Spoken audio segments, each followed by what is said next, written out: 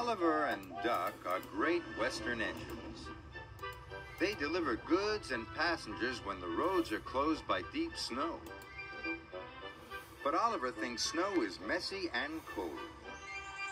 I'm a great Western engine, he chuffed one day. I shouldn't have to shiver.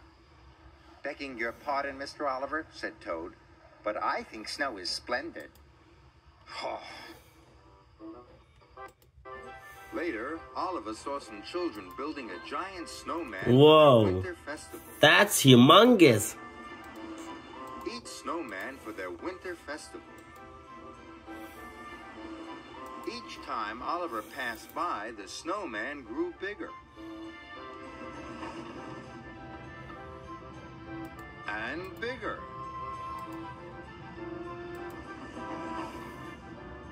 And bigger. And bigger.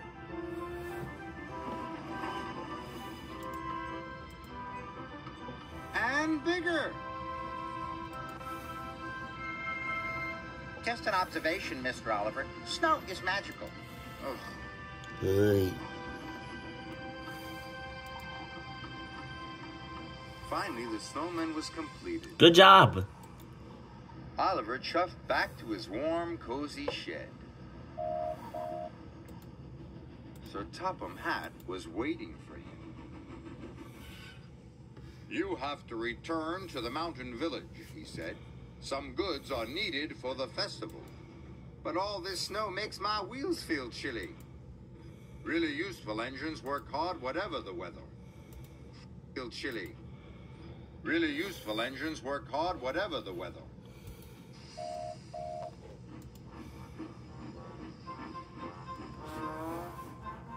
Soon Oliver was loaded and on his way. Soon Oliver was loaded and on his way. The snow was cold. It had frozen the points and diverted Oliver into the station sidings.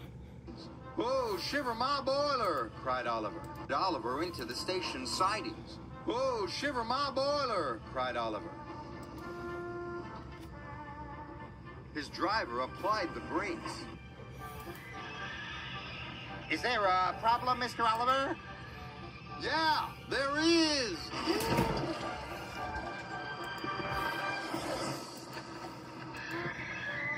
That could have been a little smoother.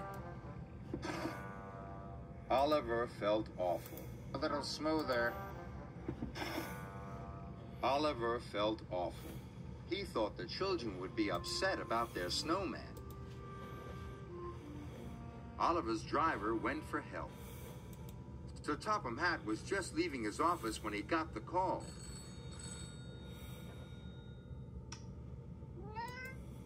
Duck will bring the breakdown crane first thing in the morning, he said.